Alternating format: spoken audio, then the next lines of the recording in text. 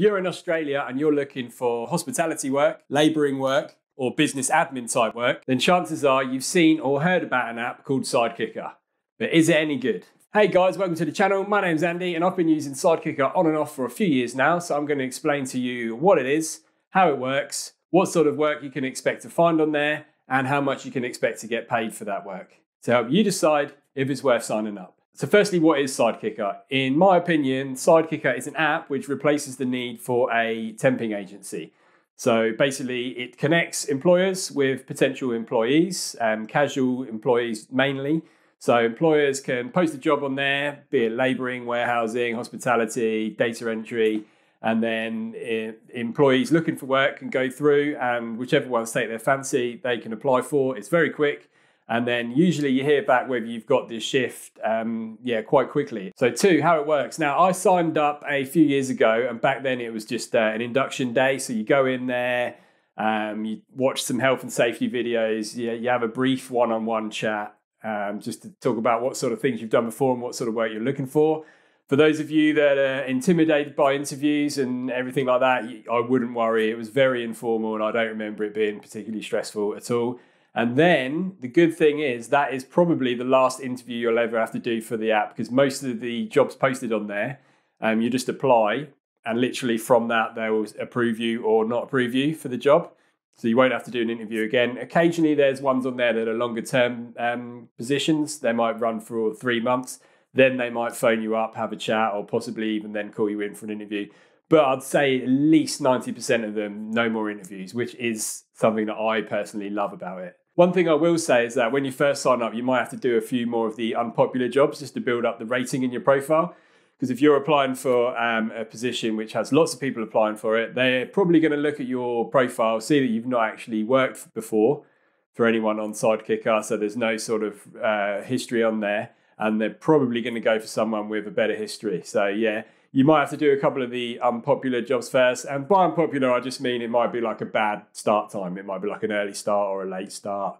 Or maybe the money will be slightly less than the other positions. But you won't have to do too many of them to build up your profile at all. And then, so going on from that, when you do get approved for a job, go there, actually do a good job. Because not only will you hopefully be getting a 5-star review from that, but also the next time that employer posts a job, if they see that you've worked for them before and you did a pretty decent job, more than likely they're going to book you again. So it's all sounding great so far, right? Well, it depends what you're looking for. So what sort of work gets listed on Sidekicker? Like I said, it's mainly labouring, event labouring, warehousing, hospitality, a little bit of manufacturing work like factory type stuff. There is a sprinkling of admin/data entry type things on there. That's the positions that I sort of mainly go for. But to be honest, if that is what you're looking for, then I wouldn't solely rely on Sidekicker. You can get it on there, but I wouldn't solely rely on Sidekicker because more often than not, you're not going to be doing any work in a week. Whereas the other stuff, yeah, you can pick up a fair bit each week. So because of that, my work history is going to look a little bit different to the average one, but yeah, I'll show you it now. So here you can see I did 1 day, this was setting up furniture at an exhibition. I then did 6 weeks scanning architecture plans. This was a weird one, to be fair. So it was basically 8 hours a day just feeding bits of paper through a scanner. But the manager was in another state and it was just me and this other guy in a room talking nonsense all day, really. So it wasn't too bad. And yeah, it was just needed the cash at the time.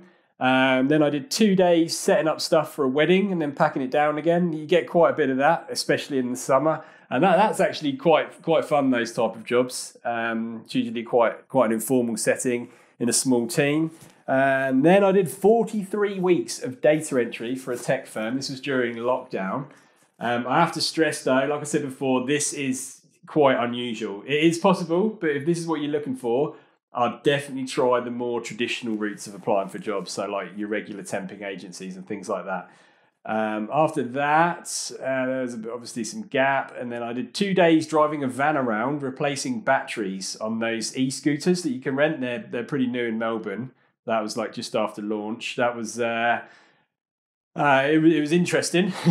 Anyway, but yeah, so that's the type of stuff that you can find on there. Again, I don't think this is the typical mix of work that people do on the app. I just wanted to give you an example of my experience. And like I say, my experience definitely skews towards the business support type roles, which most people's won't. Okay, and fourth, what sort of money can you expect on there? It's a bad average for the type of work. So I had a quick look and I can see there is some that start at like $28, I think. Average is around 30 to 32. There's the odd thing that's 40 on there. That might be like Sundays or a funny time or whatever. Again, it's supply and demand. If they think they're going to struggle to find people for an awkward shift, they might pay a bit more. Or they're just really keen to get decent people apply, so they might post a bit more. So yeah, so 28 to 40, but the average is about low 30s. There is one on there at the moment I saw that's 42 an hour, but you have to speak English and Vietnamese. I can barely speak one of those, so obviously I'm not suitable for that, but maybe you are. And just before I get into the pros and cons of Sidekicker, I would love it if you could like this, if you're finding it useful so far. And if you like these sort of videos about earning a bit of money on the side or getting a side hustle going, then be sure to hit subscribe because there'll be plenty more like this on the way. Okay, so the pros, and the biggest pro in my personal opinion is, as I mentioned before, the fact that you don't need to do any further interviews or reference checks after your initial induction. Secondly, and this is obviously a big one for most people, is flexibility. So literally if you're a student or if you don't know what days you're available from week to week, then this app's going to be great for you because you can literally choose, I'm free that day, I'll apply for that. I'm not free that day. I'm not free for a week, won't apply for anything this week. You got the next week completely free, right, bang, bang, bang, apply for as many as you can. So yeah, flexibility around times and days of the week is a big pro. And of course, another pro is that you don't have to deal with recruitment agents. No, I'm just kidding. Some of my best mates are recruitment agents. And on to the cons, and probably the biggest one, and this is like inverse of one of the pros being flexibility. Obviously, the other side of that is the lack of security. So it is casual. If you're sick, tough. If you can't get work every week, tough. You know, you're not guaranteed hours every week or anything like that. So yeah, if you want more security, then it's better to go and get an actual sort of not permanent job, but one where it's with definitely more consistency. This is gig economy essentially for most of the jobs on there. And then the other con is that occasionally I find that there's a bit of a shortage of work on there in my area for the type that I'm looking for. I see that generally sort of south of Melbourne, there seems to be way more jobs. So if you're south of Melbourne, you're laughing, but I'm sort of in the northwest.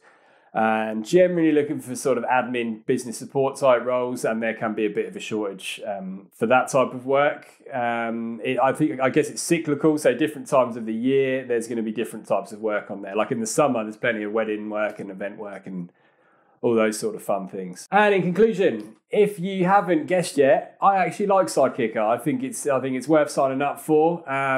If you're looking for permanent work, although it is on there, it definitely wouldn't be my first port of call. But if you're looking for casual work, like if you're a student or you're looking for extra money on the side, like you just want to do the odd shift at a weekend to supplement your day job, then I think this app would be great for you. I'm self-employed and there are times when I have more time than money, and that's where Sidekicker sort of fills that hole for me. If you're keen, I'll chuck a link to Sidekicker in the comments, and if you sign up through that, we'll both get a little bonus, but if you wanted to sign up through the normal way, that's also fine. And make sure you check out my other videos. They're similar to this, so if you like this video, I'm sure you'll find something interesting there. And until next time, be healthy, be wealthy, be wise. See you next time.